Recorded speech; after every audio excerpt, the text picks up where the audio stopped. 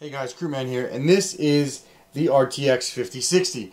I want to give a big shout out to MSI for sending this over to me. This is actually the GPU that I will be using in my editing rig for quite a while actually. So they sent this over to me, and I figured it would be a good idea to do a review on it. Now I know a lot of other tech tubers have done a review, but I like to do my own reviews, and I feel like I will be testing this in a way that will make it different from other reviews and will give you guys just another review to watch to see if it's for you.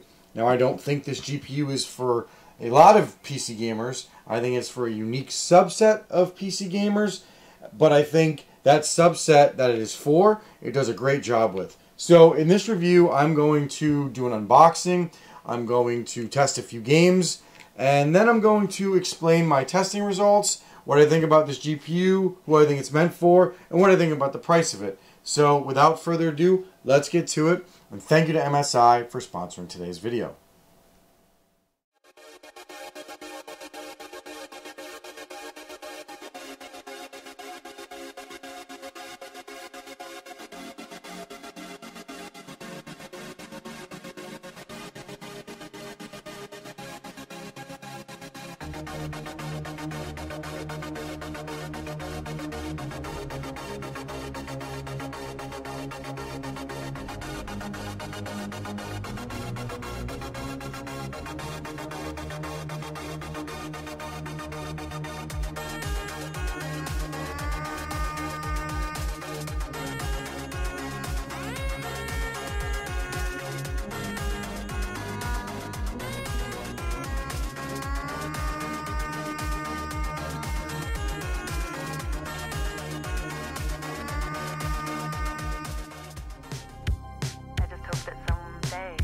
Love me.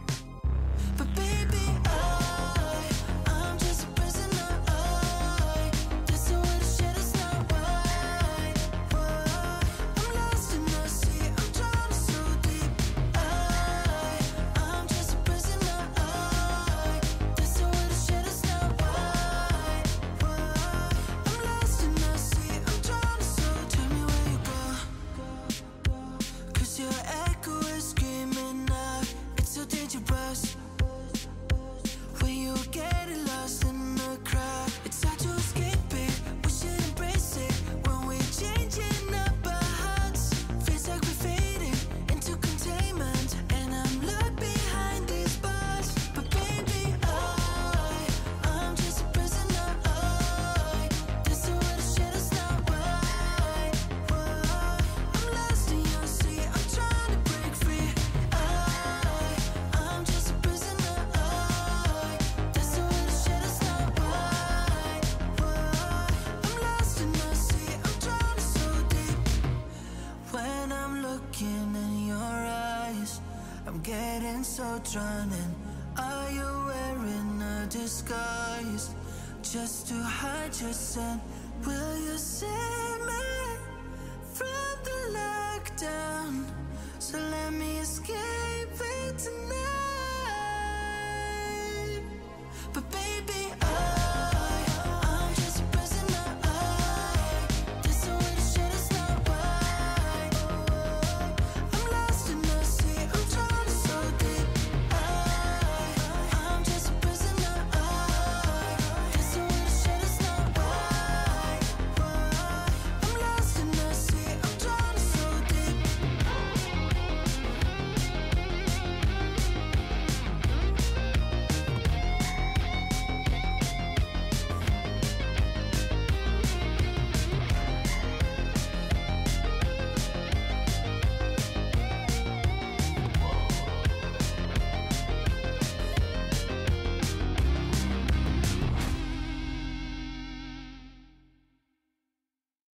Okay, so before I get to the results, the first thing I want to talk about is why I chose a test bench that I chose to test the 5060 on. This is not a knock against other tech tubers, as I understand how difficult it is to be a tech tuber, and I think everybody does a wonderful job. But one of the things that I personally do not like is when you take a GPU like the 5060 and you pair it with a CPU like the 9800X3D or something similar in power. And I understand why you do that. You do it because you want to take out any variables and you want to show just what the GPU can do compared to other GPUs. And I get that, right? But when reviewing a GPU like this, everybody knows it's not going to be the best GPU, and it's going to be worse than, say, newer GPUs like the 5090 or the 5070, for example. But what I don't think is shown is what this thing can do in real-world performance. So I wanted to pair this with a budget CPU, as I think if you're buying a GPU like this, then you're on a budget and you want to buy the best thing you can at that budget, and you don't want to buy something that's used. That's what I think the main demographic of this GPU is.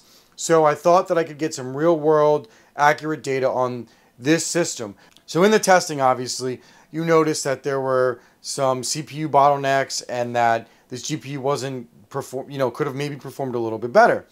But that's by design. So I just wanted to make that clear. So without further ado, let's go over the data.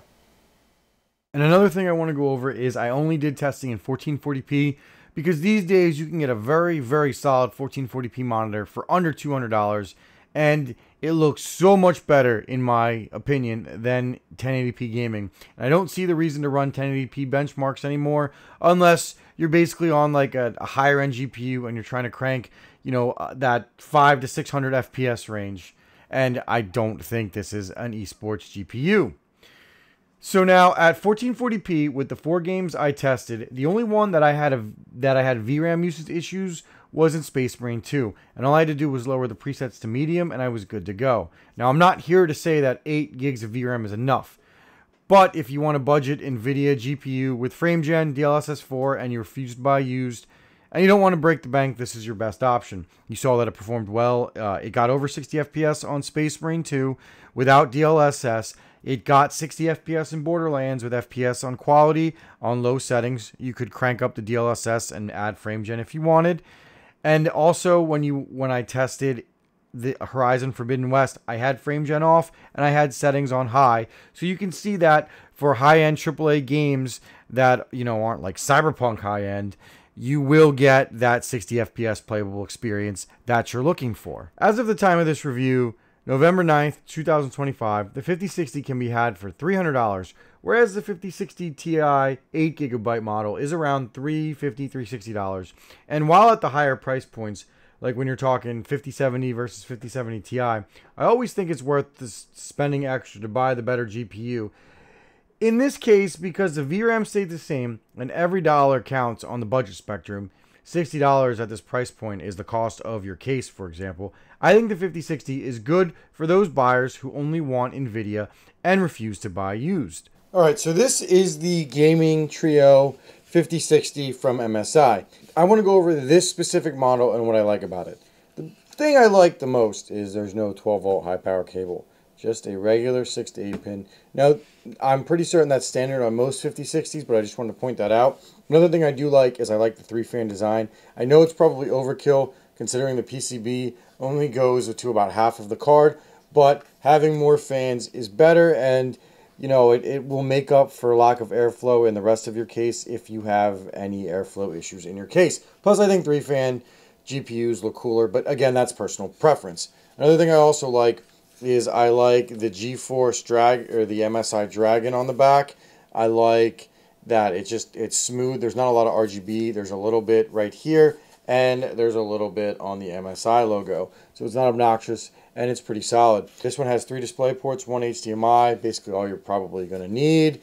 And other than that, it's just got a pretty solid build quality. It's not flashy, which I like, but it's not like super minimalist like the PNY ones are. Again, this is just personal preference, but I just wanted to take a minute to point out the aesthetic features that I do like about the Gaming Trio RTX 5060. So in conclusion, the RTX 5060 is hardly a game-changing GPU, and honestly, it does not make sense for a lot of PC gamers out there. But if you fall into the following: you want an NVIDIA GPU, you want a brand new NVIDIA GPU, and you do not feel comfortable buying used, and your budget is as close to $300 as you can possibly get, then this GPU is perfect for you. Now, a GPU like this generally gets sold to mostly OEMs for their pre-built PCs, but I do think that if you are one of those select few gamers who are on a budget, you want access to DLSS 4 and FrameGen, and you want new, this GPU is perfect for you. I mean, that's really all there is to say to it. because, you know, as I've already said, the 5060 Ti costs a little bit more, enough where you could probably buy like a case or a full part, so it doesn't make sense to buy that. And you've already established that you don't want used because, frankly, there is much better value in the used market. But I understand why a lot of people would prefer new. So if you want an NVIDIA GPU on a budget, this is as good as it gets. So thank you for watching. Thank you to MSI for sending me over this unit. And as you can see right here, I will be using this thing as a daily driver coming soon as the shed's done. So thank you for watching. Please like and subscribe for more content like this. And I'll see you on the next one. Peace out.